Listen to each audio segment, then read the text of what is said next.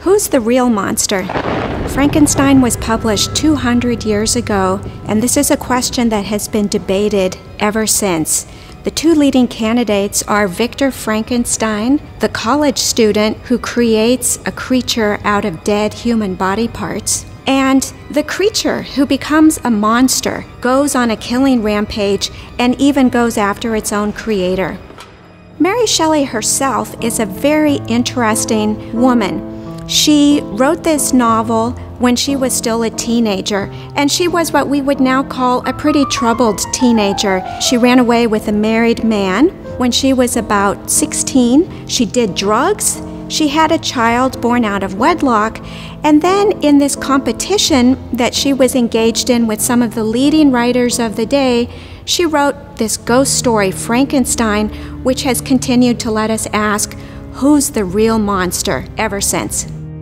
I was actually a chemistry major as a college student, and the character of Victor Frankenstein really resonated for me because he was doing cutting-edge science, and yet he didn't seem to be aware of the social consequences of the research that he was doing.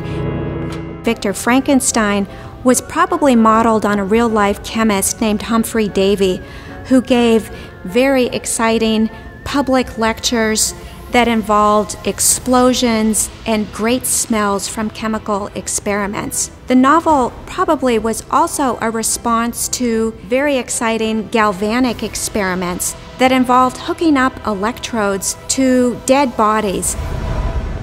200 years later, Frankenstein is still involved in discussions that we are having about the life sciences and STEM fields in general. If you think about gene editing technologies, patient consent, about neuroprosthetics, Frankenstein still remains very relevant to questions about how to conduct those areas of inquiry responsibly.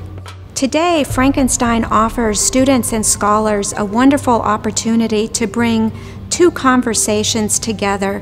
One has to do with the social consequences of recent exciting developments in STEM fields, and the other has to do with a conversation on diversity and inclusion, especially the mechanisms of social othering. The creature is the quintessential outsider, and a lot of the research and creativity has centered on trying to use the novel to imagine how it is that creatures who are born innocent become monsters.